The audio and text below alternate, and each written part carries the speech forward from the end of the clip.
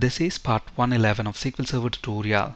In this video, we'll discuss the difference between rank, dense rank, and row number functions in SQL Server. First, let's look at the similarities between these three functions. All these three functions return an increasing integer value starting at 1 based on the ordering of rows imposed by the order by clause if there are no ties. If there are ties, then the rules are a bit different, which we will discuss in just a bit. For all these three functions, order by clause is required, partition by clause is optional. When the data is partitioned, the integer value is reset to 1 when the partition changes. So all these are the similarities. And another important thing to keep in mind is that all these three functions are going to behave exactly the same way if we don't have duplicate values in the column that we are using in the order by clause. So if you look at these three functions here, row number, rank, and dense rank, we know that for all these three functions, order by clause is required. So we are using the order by clause, and then we are sorting the data by salary column in descending order. And if you look at that salary column in this table, notice that we don't have any duplicate values in that column. And if you look at what data this query produces, look at the row number, rank, and dense rank functions. All three of them produce the same numbering sequence. That's how the behavior is going to be if you don't have duplicate values in the column that you have used in the order by clause of these three functions. Now I have already typed this exact same query here.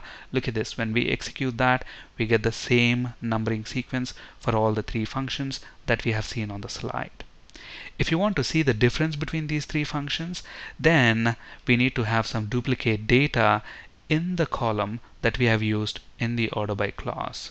So to get some duplicate data, what I'm going to do is delete the data that we already have in this employees table.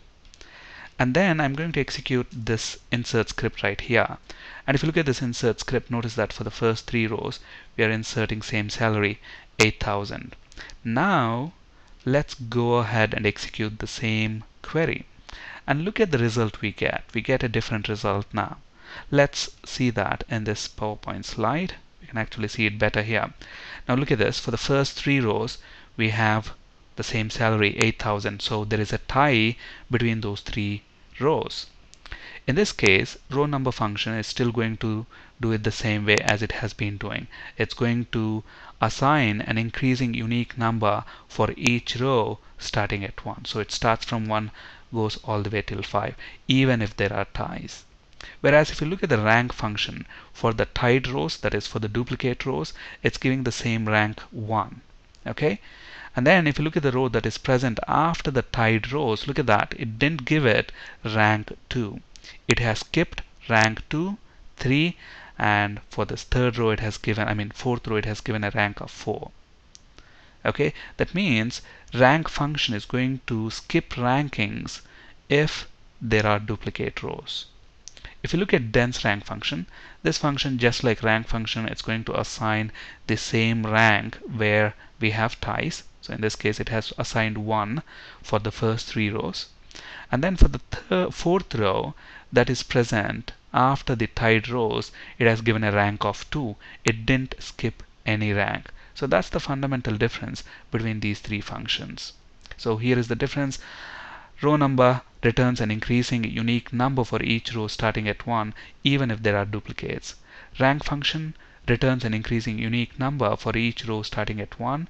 When there are duplicates, same rank is assigned to all the duplicate rows, but the next row after the duplicate rows will have the rank it would have been assigned if there had been no duplicates. So rank function skips rankings if there are duplicates. Dense rank returns an increasing unique number for each row starting at 1, just like the rank function. When there are duplicates, same rank is assigned to all the duplicate rows, but the dense rank function will not skip any ranks. This means the next row after the duplicate rows will have the next rank in the sequence. Thank you for listening and have a great day.